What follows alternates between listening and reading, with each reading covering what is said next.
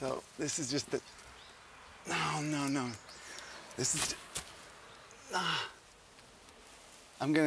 it's gonna tear the grommets out.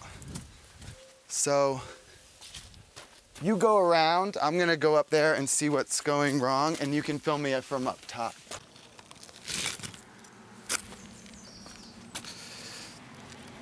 Okay, so the idea is you pull these.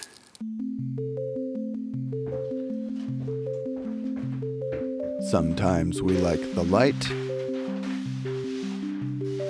Sometimes we need shade.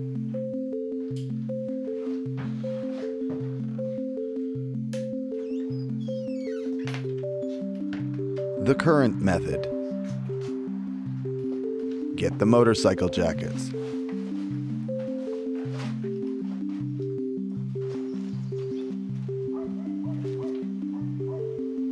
Set up the ladder. Climb the roof. Cover the skylight.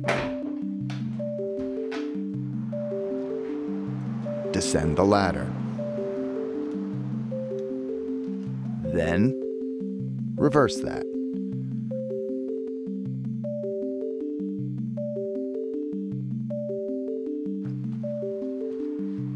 One solution is cardboard shades closed from the inside.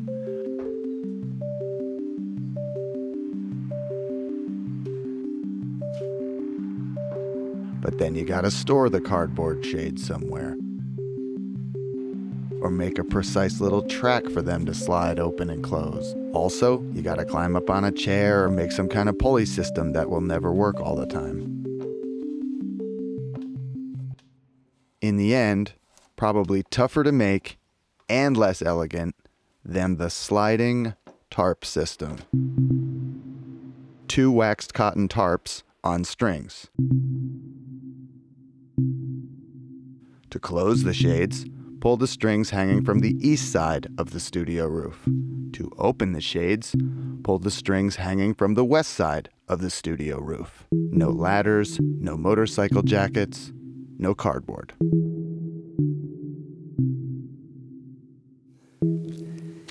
It's too much friction. Okay, so this is the pull to open. Let me just see if this one, yeah, see this one's, it's gonna work. So I'm gonna figure out some kind of strategy to get it like user-friendly. I think it's the friction of dragging this over the very grippy roof, and then this over the very grippy roof, although this reduces pretty quickly as it comes up the dome. And then it could be that the way I've routed the cords through here, coupled with the way that the cord goes over the roof here, acts as sort of a brake.